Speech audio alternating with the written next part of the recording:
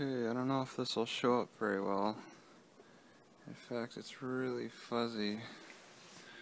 Let's see if that can help much. Not really. I think that neon sign is making everything quite fuzzy. Well, there's better lighting over here. Just in the LaConner shopping area and doing some window shopping. But it doesn't look like things are going to be coming in very good. Hey, if I get up, can you focus? It's not very focused, huh? There's a lot of unique stuff. I wanted to avoid it being fuzzy though. The ginger grater. And it's really fuzzy. But yeah, you have up and down this dark street a lot of unique stuff. There's one in particular I wanted to get that's especially neat. It's a few businesses down. I'll go straight there. Well, not so much. There's this, wow, it's really dark. The lighting doesn't show very well. There's a firefighter's museum with old-timey types of fire engine things. Some were pulled by a horse cart. One is from 1850. They made it all the way in New York. They had old-timey gas masks, an old bell to ring.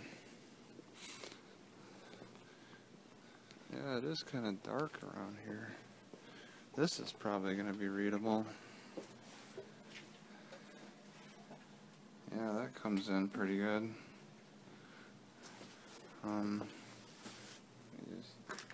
Yep.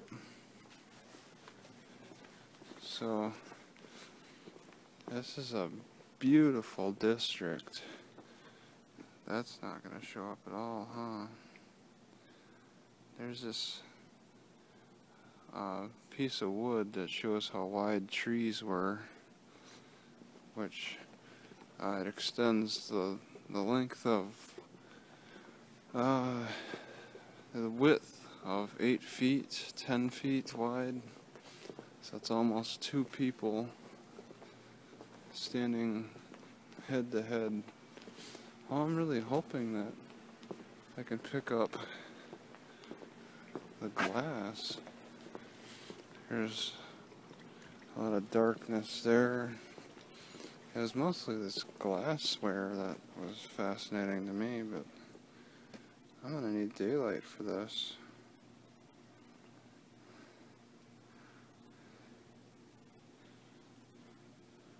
This is just way too fuzzy. There's a lot of amazing things here, but if you can't pick them up,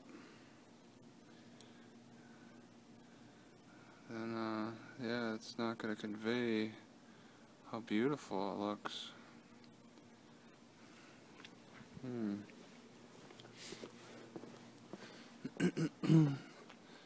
Yeah, it's a really quiet major street. A lot of those glasswares are like $700 and such. That's a little wags and rags. There's little doggy clothes to keep them warm, human clothes. The wood merchant, he's got some fascinating things. This might show up good. Driftwood with fish drawn into it. Everything's made of wood in there. And this is like your $700 stuff. The little hutch thing is $700. Everything else is probably around that. The wood merchant. yeah, there's a lot of unique things that you could look at here and just stare at in awe. A lot of creativity.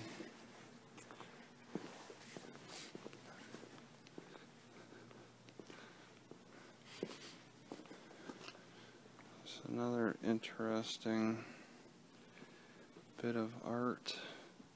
Earthworks Gallery. See, this is a shopping area. It's really popular, probably in the summer more. Everything is well lit up in here. What is going on around here? You got a lot of activity with the boats and stuff. See, there's that small boat that probably heading out to go fishing or something. Yeah, leaving a wake in the water, looking like he's real busy. I see some crabbing equipment. I thought the crabbing season was over. Maybe it's certain portions of the sea that it's over. I don't know. Yeah, somebody told me crabbing is over December 31st. Alright. So, I slept in the library parking lots last night, and it was okay. It got kind of noisy at times, but not too bad. The internet does not work outside the hours at this library either, and whatever. I forget the name of the city again. So that's 3 of the Skagit cities in the county that don't have internet at the libraries off hours. So that's a bummer. I'm gonna guess that they probably all don't work. So that's it. There's just not gonna be any internet access in Skagit County.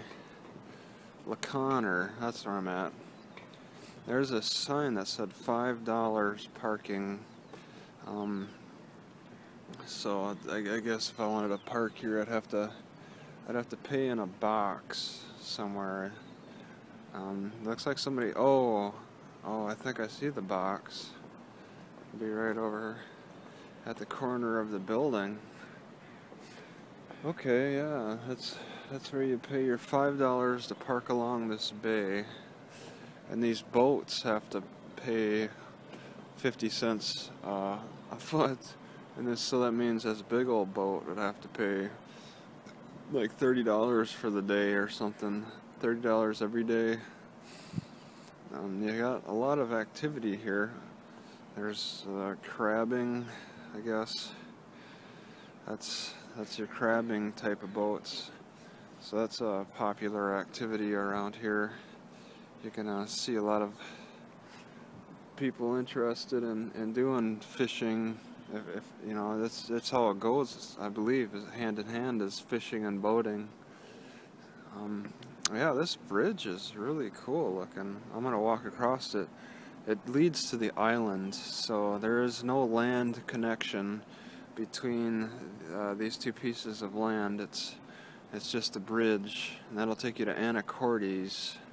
Which they have a library too, which probably is not going to work off hours either, but I want to check it out and see. There's a lot of cool shops around here that's I'd like to take a look at more of it. Yeah, it's hard to do. It's busy here. So, yeah, I'm just gonna have to wing it as best as possible with information and recording stuff. A lot of neat stuff. There was somebody who dumped some fish off into the other side. I think it was fish, but it really attracts seagulls, and it spread them out all over the place. I don't know exactly what kind of business they have over there. I would guess that it's kind of fishing and stuff. It's hard to say. Okay, this is Pioneer Park. If you can see, there's all kinds of things going on there. I'm in the upper right hand corner. So I'm entering into this little park that's going to take me to the bridge, I believe. I don't believe this area is used much, so it should be a nice peaceful walk. Going up the windy trail here, goes back and forth because the hill is too steep to go straight up, and they decided not to make steps. So now I'm slaloming like I'm skiing to get up the trail. Whew. So this may be a park. I see there's some kind of tank up there. Maybe it's a water tank. They don't have to build a higher platform. They just throw it on top of the hill or mountain. I don't know. So this is the park where pioneers go.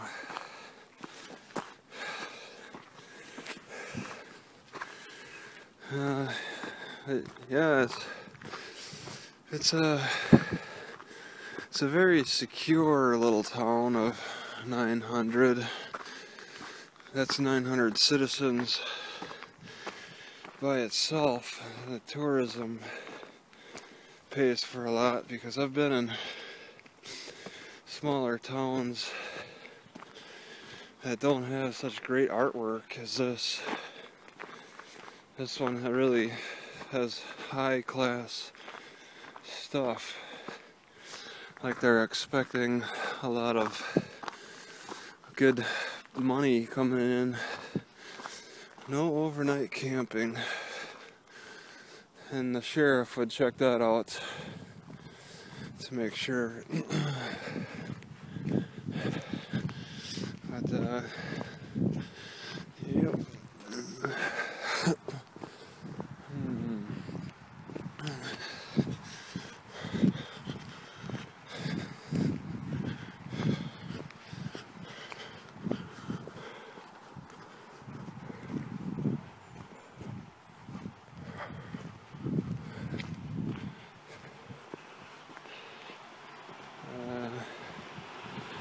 Okay.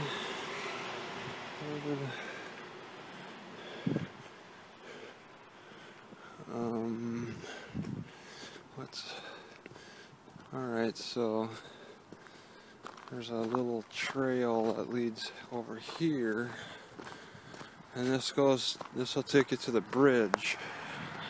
Alright, there's a trail bridge. And it's really pretty out here. It's chilly. Oh, somebody's going to the Pioneer Park. Gonna park in there. Can't imagine the cost. Oh, it's quite a busy road. Gotta be careful. And that's the bridge over there. I'm not sure if we're allowed to walk on it or not. There's a sidewalk. I could walk on it, but I'm going to check out this park first. Where are people pulling into in here? Looks like it might have some good overhangs. Okay, well that car just kept on pulling through. Alright. So there's this There's this park you can hang out during the daytime only. It's not lit up. Let's see. Park closed dusk to dawn. Yeah. What? That looks like a Wi-Fi signal. I doubt they got... Yeah, it's not going to be free internet. Okay, group camping. Alright. So, Pioneer Park allows group camping. It's a really foggy day today. And you can go to the water's edge. No campfires allowed. Bathrooms look wide open. The doors are open on them. Or maybe it's just well lit. I seriously doubt the bathrooms are open. But it could be possible. Looks like you can get under the bridge. They have a concert area where you can host some kind of entertainment down there. Somebody named Louisa N. Uner.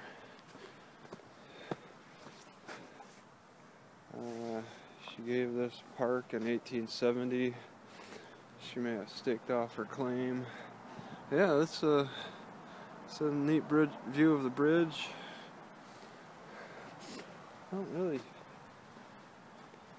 really see any people around. I'm gonna go check out the bathrooms. But yeah, this is the area. Okay, I'm approaching the bridge. It's pretty busy around here. It's deeply cut into. You can see there's just these tall rock formations with this nice kind of flat road. So that took some time, I'm sure. It's quite a busy bridge. So it's kind of a hassle to walk across. I don't want to do that, make a habit of this. There's just cars all over. Okay, no climbing on bridge railing. Check. Unlawful to throw anything from the bridge, or you could get a $250 fine. Oh, if something accidentally slipped out of my hands. So yeah, this is the start of the bridge. It's pretty daunting if you look down. It's quite a drop. So if I wanted to really enjoy a good long fall, this would be the spot to do it. I don't know if it'd be long enough for parachuting, but it's definitely quite a drop.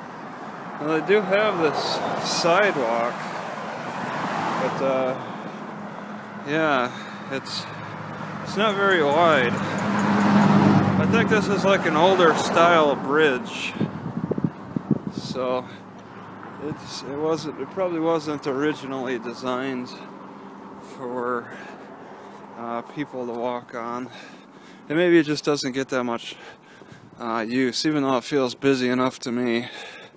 There must be stoplights. There might be stoplights because people are coming in strong waves. Yeah, you can see the city over there and whatever else, more of the city over there. The commercial side over here, and then the residents who support all the commercial over here. See, right now it's really quiet, and then the cars are gonna just pick up. So that's crossing this bridge if you're gonna walk. I don't think many people. Oh, somebody ran into the rails there. They look bent and scuffed. So That could have been me standing there getting hit.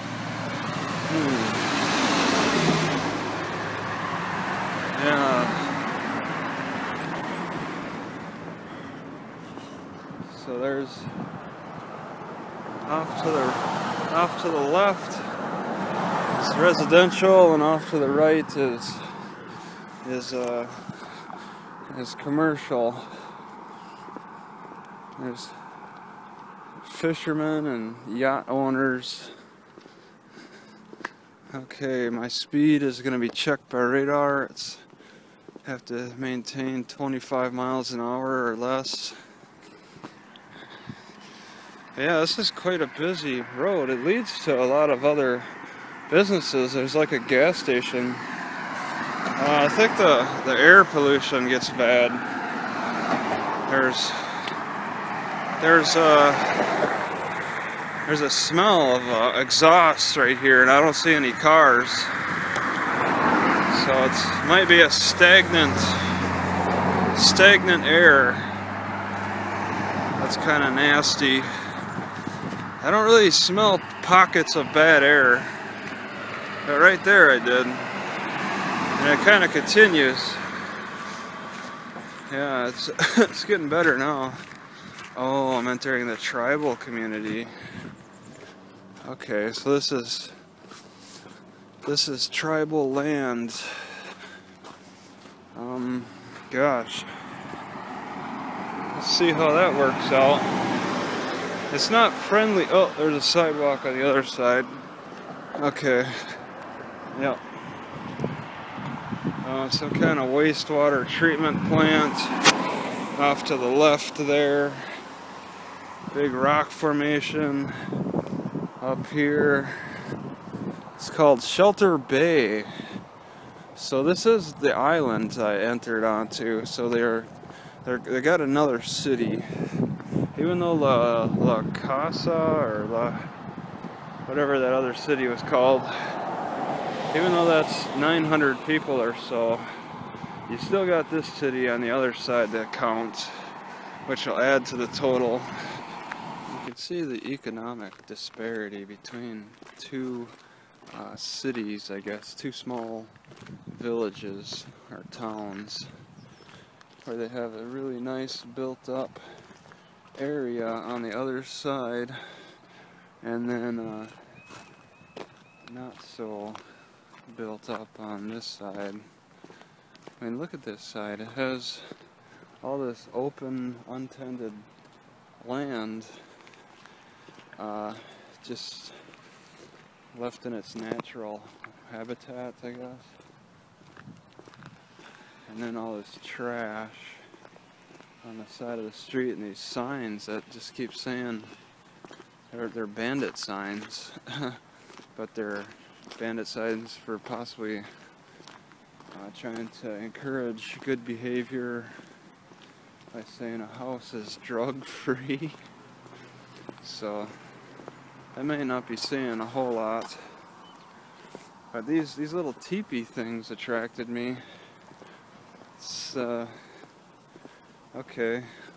It's like a little tree park. They'll give you descriptions of particular plants. Oh, the dog heard me. But yeah, this side is definitely not built up. I think it's the tribal. Yeah. Oh, okay. I just walked into Indian Reservation, and it is definitely a lot more downtrodden than the other side. I did see a couple Indians here and there on the other side. They're just kind of walking around. But yeah, they're the people on the other side. Pretty much the white people. I believe it's 90% white. They are really big on security. I was just hanging out at for the internet. I was hanging out at an internet cafe, and they there's somebody who was like citizen patrol who was on me in like 15 minutes or so. Yeah, okay, there's a lot of stuff to read here. I don't know, I guess I could read it. Our food medicine tools, our handwork. As you can see, there's just signs. But yeah, I mean, on this side, these teepee things are what attracted me. The canoes, they got something about canoes there. These teepee things, they got a weird name for it. View from Tikixwak.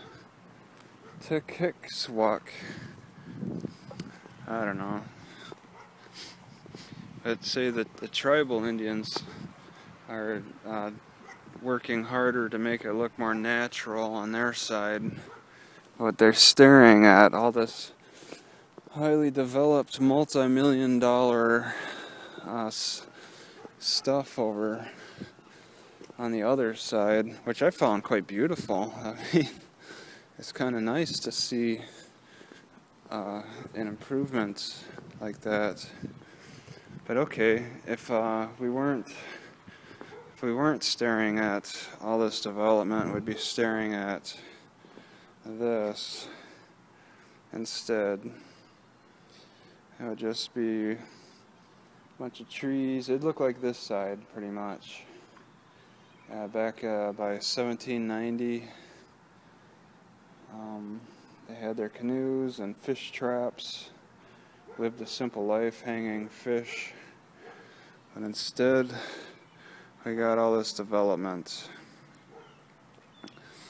So there's a huge disparity between the Indian tribes. The Indians don't have a single, well, they only have a few boats, mostly fishermen boats, not recreation.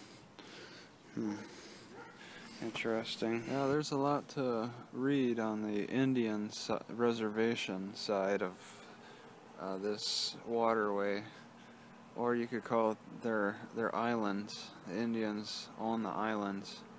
They have this really well-worded park where they just show along this coast what their lifestyle is like, and some stories of their traditional ways. It's really a fascinating thing. The food, I mean, I noticed that they have this, what do you call it, rose hips. I have eaten them in the past for medicine, but they eat them as like a food supplement. And I've noticed there's been a lot of these rose hips around. They're a larger rose hip. Yeah, they can grow wild all over the place, and then they hold steady. Most of them seem to hold steady all winter long. A lot of them turn black. I don't think black is safe, but it could be. Who knows? I wouldn't take the chance. Red is usually going to be safer to consume. But yeah, it's these teepees. There's nothing. I mean, it's just all about educating how they used to live. And you have an idea by them preserving this bank that this is what they saw every day. But you'd probably see more of their lean-to type of buildings and canoes and stuff. It's an interesting, different lifestyle, especially in contrast to seeing how built up I keep forgetting the name of that city. Something.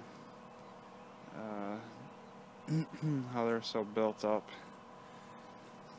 I don't know how many people live in this tribal area.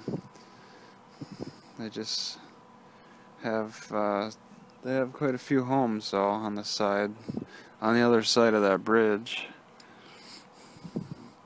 So that's it. And there's a little sit-down area here. You can see it's kind of falling apart. But yeah, I don't really have anything else to say about this. That's it. I ate some of those rose hips, and they're not too bad. It's just I need to learn how they prepare them. They may make a jam out of them or something. They got a pectin. They got a bulk to them. You could eat a lot of them. I think they're supposed to be the highest source of vitamin C naturally. Apparently these Indians, they mixed them with fish eggs. It says on one of the descriptions. I don't know. It seems like it'd be good jam or something. The Indians resisted the white settlers trying to change their ways, but they eventually succumbed. It was just such a major change that the English settlers forced on them with the language and lifestyle. In trading, they traded. They got potatoes. Indians normally don't farm; they just kind of live off the lands. But the white settlers were trying to force them into the farming lifestyle more so, to get familiar with that. And yeah, you could say that the changes happened, but I mean, white settlers also they've given in by giving the Indians their freedoms to fish more often and for larger quantities to preserve their traditional ways too. So there's a give and take there. It's not always easy in those type of culture clashes to come up with good solutions, ones that make everyone happy. But yeah, that's what played out here. Just gonna descend down this road here. It doesn't look like it gets driven on much, as much green is developed on here. You could just take a look around. You got your ferns and a lot of them, very green even in this time of year. So it's just a bunch of vegetation of all different sorts, a viney type of forky vegetation that grows up trees right there. It's pretty aggressive, climbs the mountain, the wall of the hill. Yeah, it's a very green road. It's hard to say how often it's used. It leads to a park, so you got people who all want to relax at a park coming up here, more than this being a thoroughway or a throughway. Yeah, there's big tall straight trees and lots of vegetation that hasn't succumbed to any freezing. Even though I've seen a picture of snow all over the place, it's not too often that you get that snow. Yeah, the pioneers really took some time to carve into this mountain to create this trail. I believe that's what we'd be looking at, or just the results of carving into the mountain as much as possible to make as smooth of a road into the park as possible. There's been a lot of manipulation by man around here.